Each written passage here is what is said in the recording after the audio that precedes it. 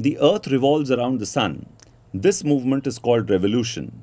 But have you ever wondered, why doesn't the Sun move around the Earth? This is because the Sun exerts a greater gravitational force on the Earth.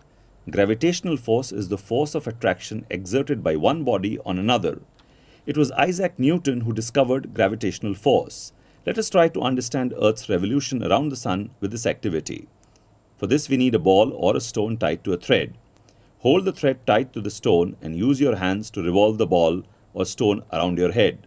Take care while doing so.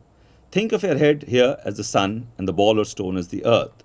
Just like the ball or stone revolves around your head, the Earth revolves around the Sun. This is because the hand which is holding or pulling the ball or stone close to the head is exerting a force. Similarly, the Sun exerts a force called gravitational force that keeps the Earth revolving around it.